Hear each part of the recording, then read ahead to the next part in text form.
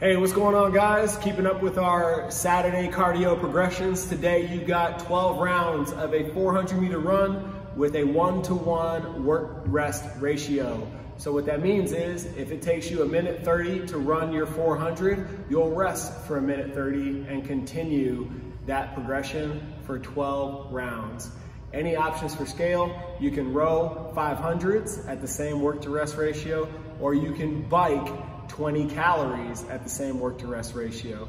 Your choice, the world is your oyster, choose your own adventure. We're getting ready for Murph. Let's go.